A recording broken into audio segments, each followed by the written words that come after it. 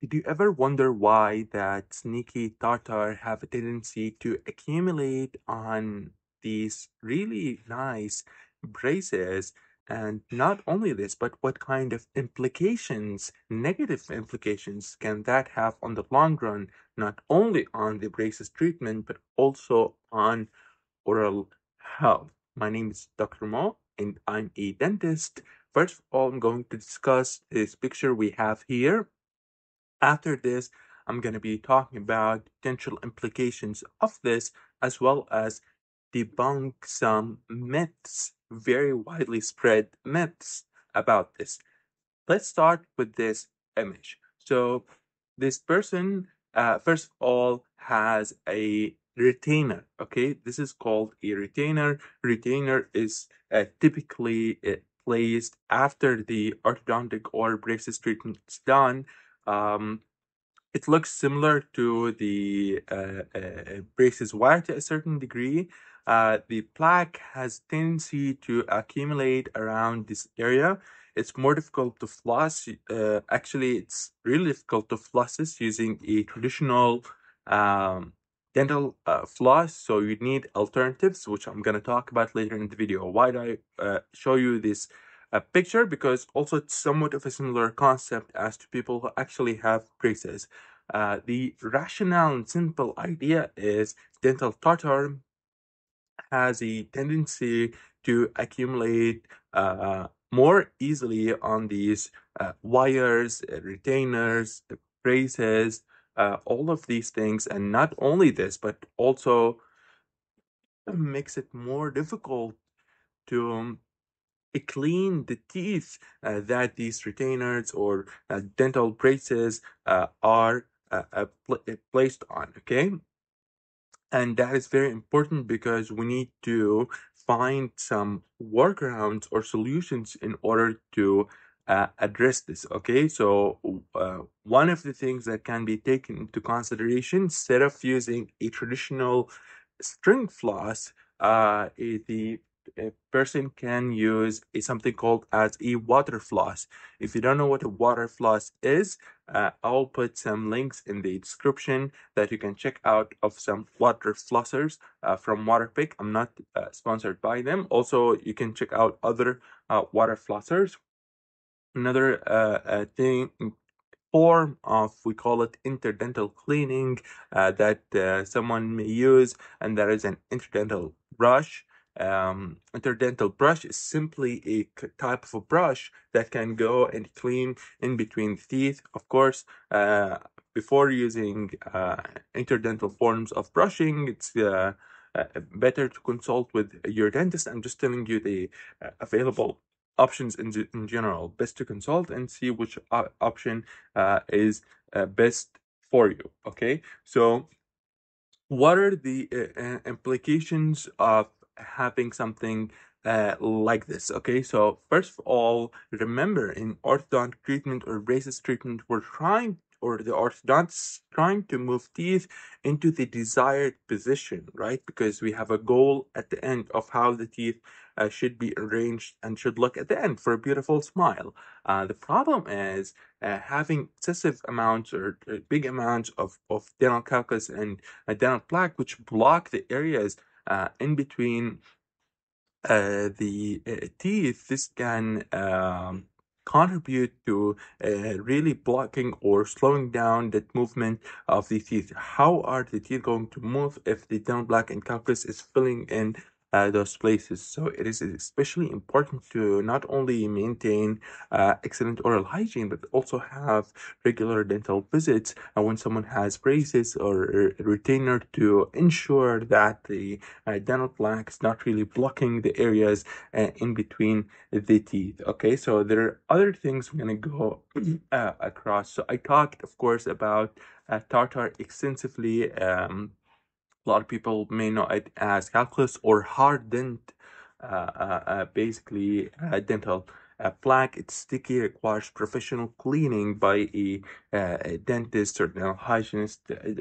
Okay, there's also periodontists who do these procedures. That dental plaque, which forms initially, gradually hardens and undergoes mineralization to become dental calculus. It's more sticky, okay?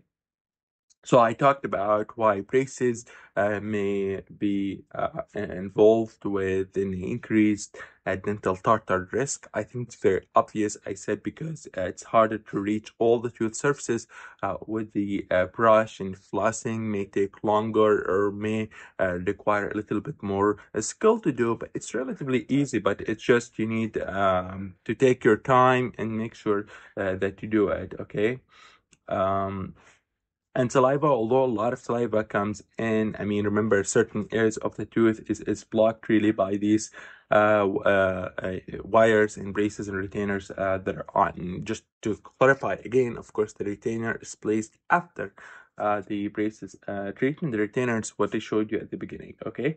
So there's also risk for gum inflammation or gingivitis. I talked about gingivitis extensively on this channel. Simply, you can think about it as the really gum inflammation or gum disease, basically, and that is, of course, associated with dental tartar treatment and the dental plaque, which really, to a large extent, contributes to that gingivitis and gum disease. Not only gingivitis, but other forms of gum disease and also periodontal disease can happen.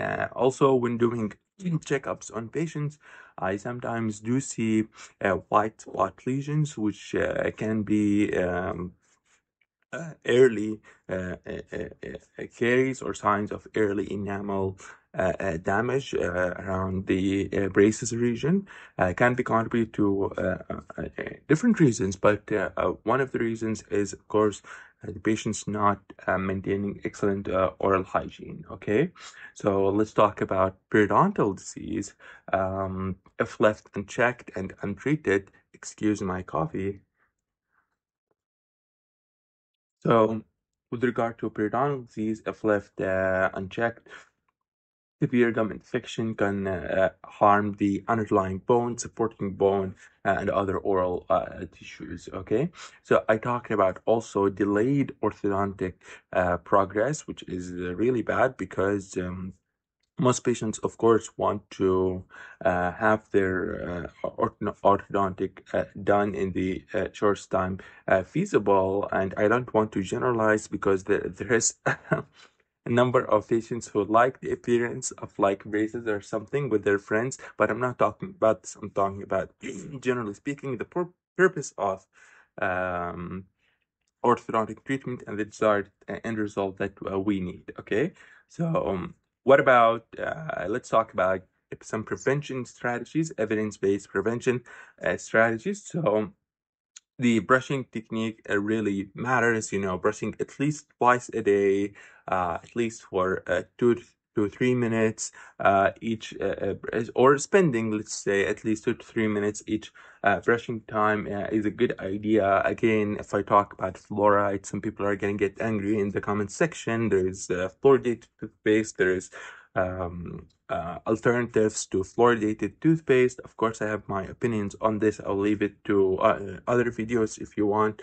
Write in the comment section, do you use a fluoridated toothpaste or do you use a different type of toothpaste? Flossing with when having braces on, very, very important. As I said, there are different means that I talked about. Of flossing and internal dental brushing. There's water flossers.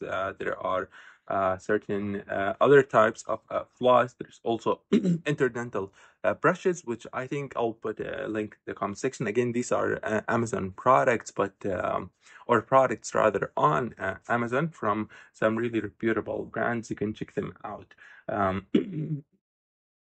So I wrote small note about mouth rinses. This is more in relation to if prescribed and if advocated by the your oral healthcare professional. You can check it out. Okay, I'm not a huge advocate of this, so unless if prescribed or really I don't know, advocated by your particular dentist, that's different topic. Okay. So again, finally, professional cleanings, regular dental checkups, and cleanings very, very important. Okay, so there are certain common myths that I would like to debunk. Some people think that if you not brunch, brunch is like some British meal thing. Wait, is it British or okay? So I'm joking. If you brush once a day, that's enough. That's a myth, of course. Typically speaking, for the average person, like it's not enough. I mean, brushing at least twice a day is probably a good idea, especially if you're combating that tartar, that plaque buildup rather, which turns in the future into tartar. So some people also another myth. Some people think that or are wondering if mouthwash alone can replace brushing and flossing. Of course not. So brushing and flossing are extremely critical and integral. So it is not enough. It's important to brush and floss. It's very important to note that the braces itself is not creating the tartar, but rather what's happening, it just makes it harder to clean the teeth surfaces, and hence tartar forms. And unfortunately, I mean, again, I speak from like a lot of perhaps patients that I saw. Of course, some really take great care of oral hygiene with braces, but some may have difficulty really in cleaning the teeth when having braces. Okay, so let's recap. I talked about tartar. Is it like hardened plaque that forms with oral hygiene? Isn't thorough? Um, the brace makes it easier for plaque to hide, which increases tartar risk. So tartar buildup can lead to consequences like gum problems and other oral issues. Can even interfere with the orthodontic treatment and plan. What about really good prevention methods? We talked about basically maintaining excellent oral hygiene, interdental tools, regular visits with your dentist. If you found this video helpful, please like, subscribe, share this video with your friends who have braces or are planning to have braces, or maybe someone has a child or something that's going to have braces soon. Okay.